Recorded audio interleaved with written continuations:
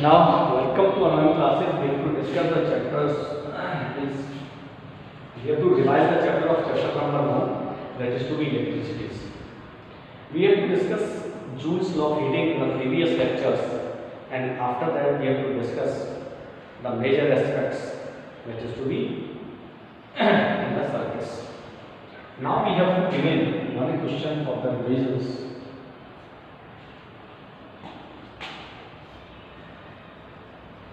We have a simple resistor here, and this is our battery. Suppose battery is of 20 volt, resistance of 5. Question is that find current flowing, find heat loss. So 5 ohm resistor,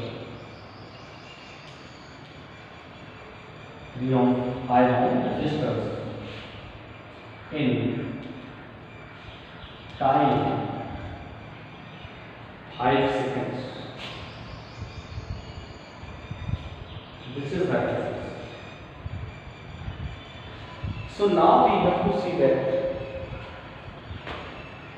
there is a 5 ohm resistor here. If this 5 ohm resistors, how much current is flowing from the 5 ohm resistors? And this is negative terminal and this is positive terminal. Current is flowing from higher terminal to lower terminal, and this is to be. And suppose we have current I is flowing in the loop, then using KVL in loop,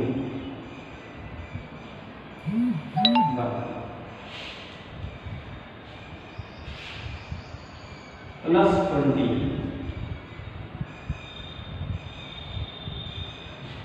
this is higher, this is lower. I into I is equal to 0. This is to be 4 ampere. We have to conclude that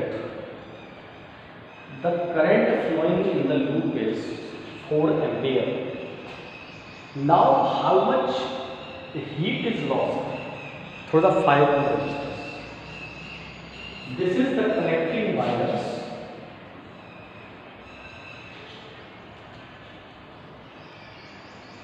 And connecting wire has no resistance. Connecting wire has no resistance. If connecting wire has no resistance, then the resistance is approximately is equal to 0. It means from here to here there is a no loss of energy and no loss of heat, and from here to here there is also a no loss of energies, but heat loss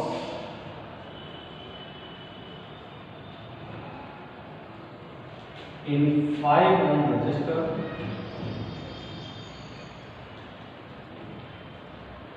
is heat loss in 5 ohm resistor is H is equal to I square of T. And what is the current in this resistance? And the current is 4 ampere. 4 square. What is the value of resistance? 5. And this is the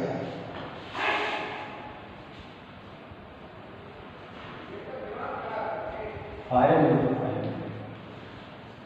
25 into 16.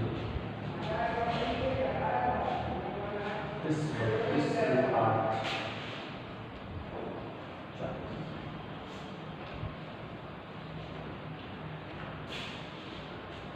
This is the 400 joule energy that is to be lost by the circuits.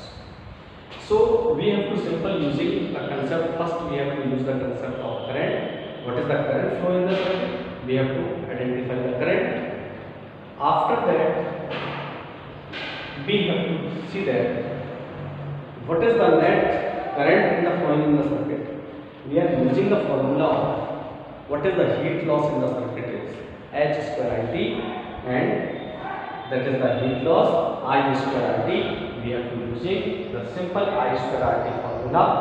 So we have to see here. This is the basic concepts that is to be using here, and this is to be 5 into 5, and 5 into 5 is 25, and this is 25 into 6, 4, 0, and this is 100. That is to be answer in using this amount of energy or heat that is to be lost by the circuit, and this goes into the heat. This is the concepts we have to used here. This is the first question we have to attempt related to the heat loss and how the heat loss to be destroy the energy of our circuits. This is 400 energies that is to be lost by the circuits.